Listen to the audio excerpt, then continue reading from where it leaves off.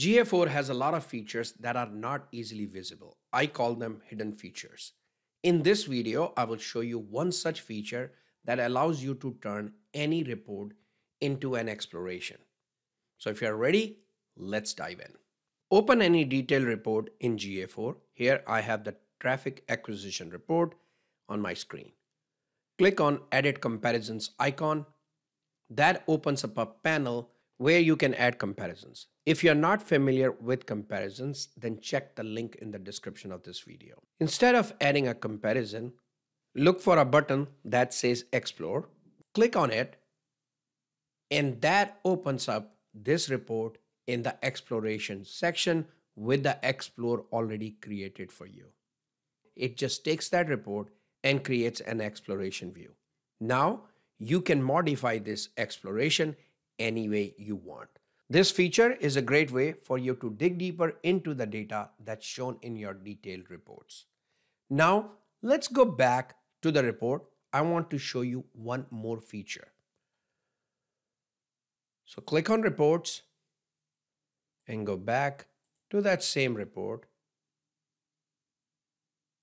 and click on Edit Comparisons again.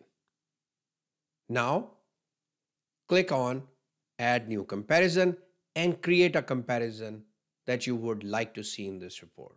So let's say I want to look at users from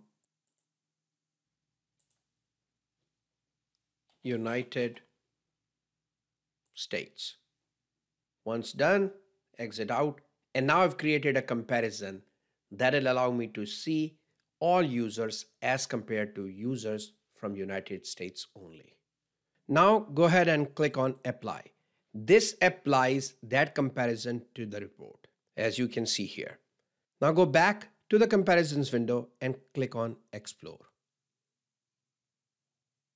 And here the exploration is created, but this time it also applies that comparison as a segment to this exploration. So here you can see the segment is applied, and in the exploration, you can see the segment as well.